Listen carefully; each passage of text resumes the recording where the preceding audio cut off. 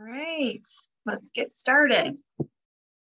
So today we're going to be talking about 3 strategies to increase your income and put an end to normalizing debt. And before we get started, if you want to just let me know who you are, where you're from, that'd be awesome. Go ahead and just give a comment here. So I want to talk about how society has not only normalized massive amounts of debt. So we see people who have like 100K in student loans, 250K or more in mortgage debt, 400K for a car, and to get approved for 2 or 3 credit cards before you're even 25, that's another $25,000 more in debt. And before you know it, you're wondering if you ever will get out from underneath this. And in fact, many people have realized already that they would never get out from underneath it with a traditional job. And that's why they started their own businesses, their own company. And what that does is it does create financial freedom to never have an income cap, to never have someone else dictate the raise that you get.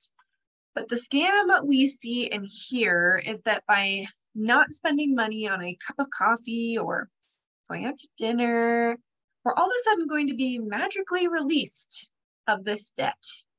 And as entrepreneurs, we know that that just simply is not true. So what is true? Well, making money is easier than not spending and punishing yourself. I'm going to say it again. Making more money is easier than not spending money and punishing yourself in the process.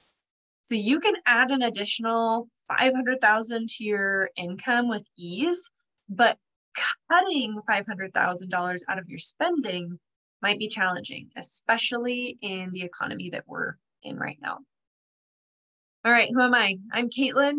I'm the owner of Citizen Virtual Business Services. We're a virtual bookkeeping company, and our goal is to help 7-figure plumbing contractors to increase their profits without spending any more time in their books. So we're going to start discussing some of the main points and a plan that you can make. So let's discuss 3 different strategies to increase your income. Strategy number 1, raise your rates. Look, if you've been running your business for a few years and you have not raised your rates, you are really doing yourself a disservice.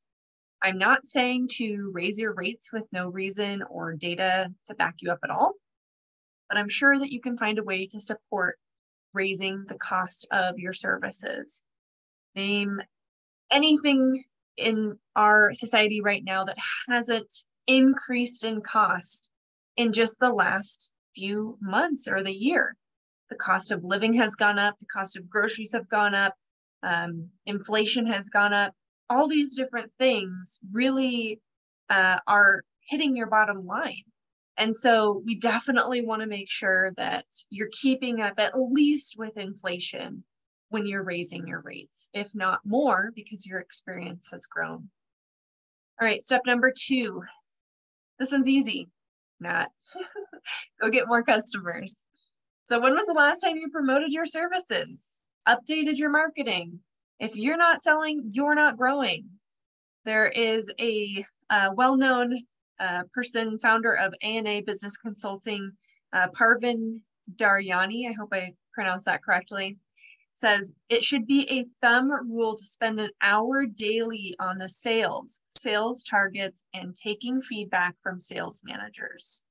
So be consistent with your efforts to increase your sales by adding new sales prospects regularly. Diversify your marketing.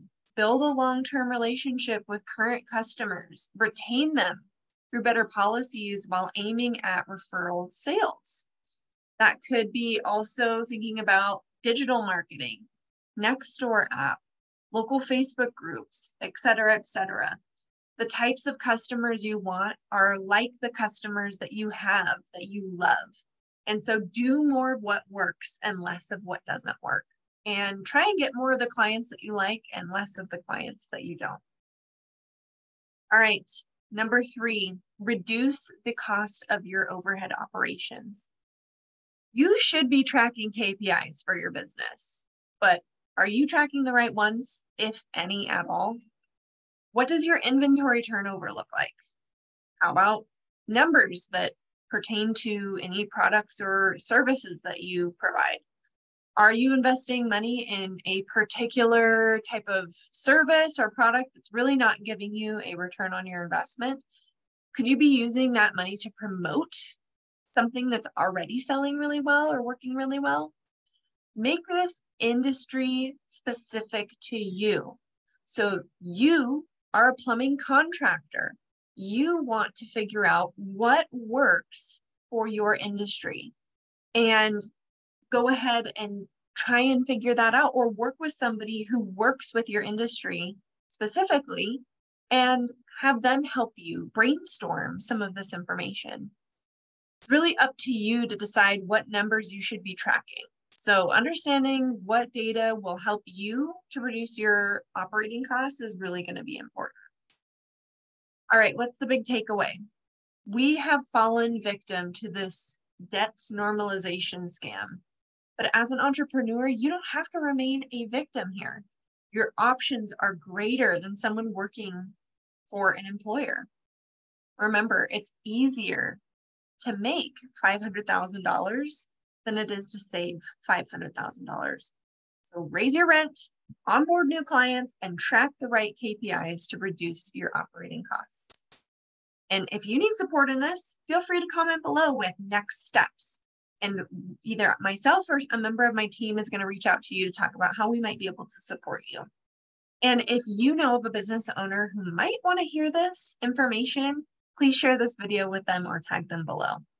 All right, y'all, that's it for this time. We'll go ahead and see you in our next training session.